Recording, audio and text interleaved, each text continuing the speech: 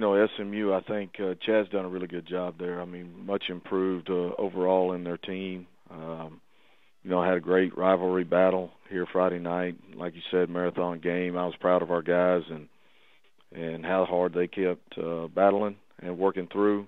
Thought it was a good overall team win. At times I thought we played really well defensively. Offensively, I think we put some things together, put points on the board, did the things we had to do to win the football game. So proud of our football team and the way they are continuing to get better each and every week and continuing to battle and knowing that, we're never out of a game, continuing to work together and find ways to win. And that, to me, is the sign of a good football team. Obviously, got to go down to Houston this weekend.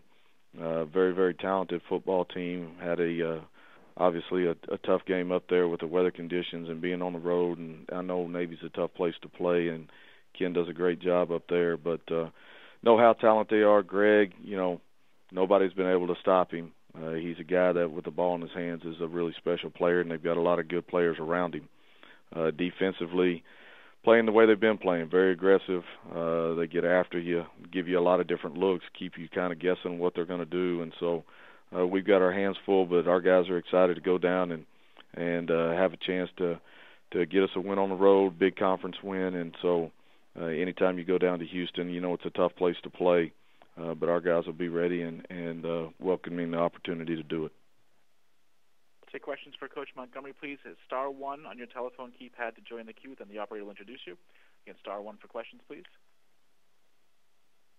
Coach, I'll throw the first one out if I may. In a game like you had, against SMU, when it's 4.5 hours and starts and stops and injuries and replay reviews, and is it tough for an offense like yours, which really goes fast and prides itself on moving fast, to kind of get in the flow that you want to get on, or does it matter either way?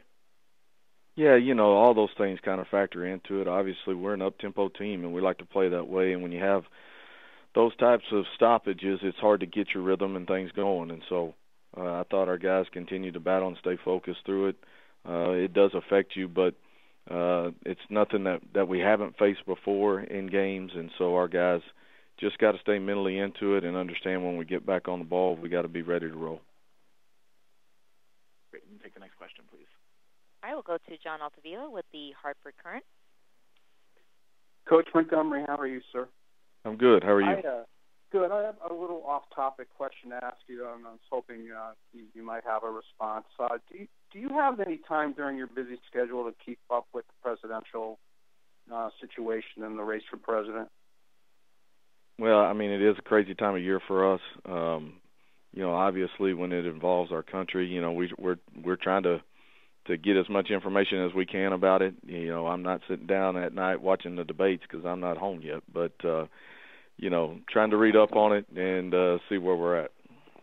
The reason I'm asking you is that last week Donald Trump said some very controversial things about women, and then tried to explain it off by using the term locker room conversation or locker room talk. And I'm wondering, as a leader of men and dealing with that environment, whether hearing something like that bothers you, or if you think it reinforces a negative stereotype about football in the locker room.